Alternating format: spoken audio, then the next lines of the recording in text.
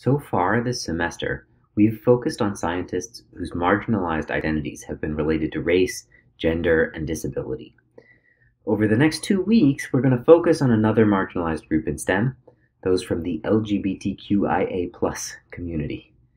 This acronym stands for lesbian, gay, bisexual, transgender, queer or questioning, intersex, asexual, and other gender and sexual identity minorities. That's quite a mouthful.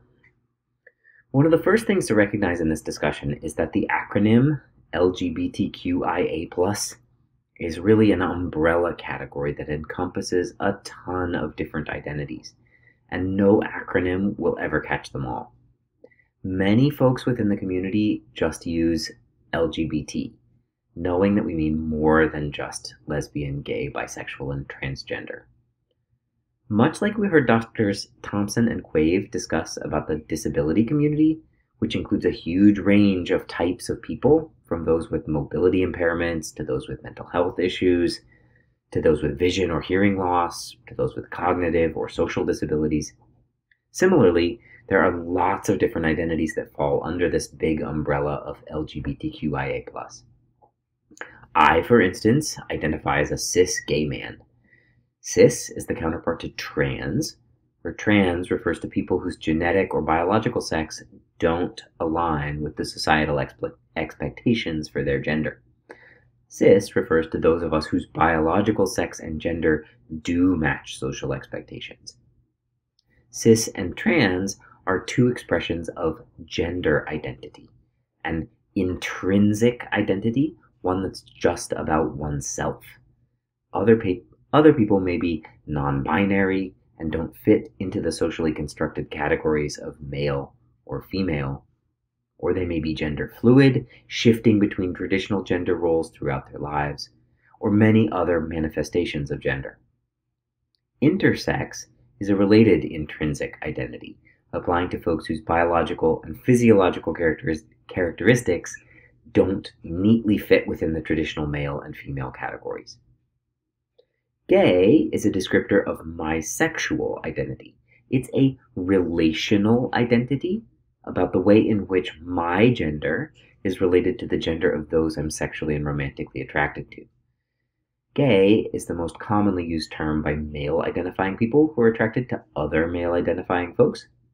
And among female-identifying folks, lesbian or gay are both pretty commonly used. Bisexual, pansexual, and asexual are also sexual relational identities. Queer, the Q of the big acronym, is kind of a catch-all adjective that can apply to any of these gender or sexual minority categories. Historically, it was an offensive word, and still can be used offensively, but it has largely been reclaimed by the LGBT community, as have many other words that were at one time highly derogatory. Please be careful when you're using these words. Like other words that have been reclaimed by stigmatized groups, these can sometimes be offensive when used by those outside the identity group. Speaking of words, one of the things I'm often asked about when I speak about gender and sexual identity to those outside the LGBT community is, how should I refer to LGBT people? Perhaps it's easiest to start with things not to say. The word homosexual is not commonly used anymore. It has a clinical, sterile, medicalized connotation. It's usually best to say gay, bi, or lesbian if you're referring to someone's sexuality. And when referring to gender identity, it is not generally okay to use the word transsexual. That word blurs the distinction between intrinsic gender identity with relational sexual identity.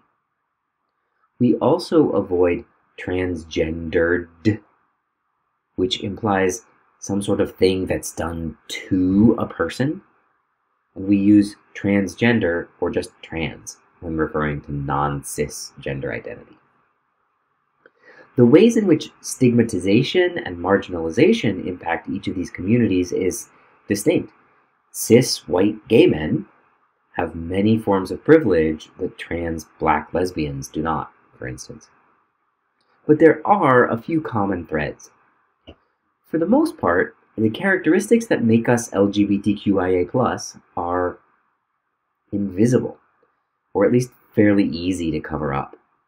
This might be hard or contrary to what makes us feel like ourselves, but in general it is possible to pass as a part of the majority community. This places gender and sexual minorities in a unique place.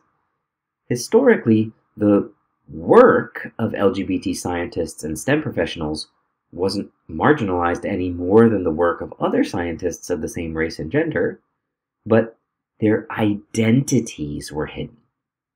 These scientists were forced by their colleagues and the prevailing social norms to divorce their personal lives from their professional and scientific lives. Can you imagine how it might impact your professional work if you were constantly afraid of having a part of your identity discovered? How would that impact your state of mind, your creativity, your motivation to work? Often, when a sexual or gender minority was outed in the workplace, they were subject to harassment, firing, social ostracization, or in many cases, criminal prosecution, because their identities were actually explicitly illegal. And in many parts of the world, being queer is still illegal. Today, many LGBTQIA scientists and STEM professionals still feel that invisibility and the lack of representation is a massive barrier to full inclusion in their work. Personally, as a kid going through school in the 90s and finishing graduate school in 2013, I didn't have a single openly LGBT teacher or professor through my entire education. I mean, I knew a few faculty members at my undergrad and graduate institutions, but I didn't have them for classes. And those that I knew in graduate school were deeply closeted at work. As far as I know, I have been the first openly gay chemistry faculty member at both of the institutions I've worked at. And I'm a cis white male from a relatively affluent background who benefited from the privileges associated with those identities. The lack of visible representation contributes to a leaky pipeline for LGBT scientists, just as it does for women and other marginalized groups. Of course, there are many other things that contribute to marginalization of LGBT individuals in STEM, and we can talk much more about these topics in our classes over the upcoming 2 weeks.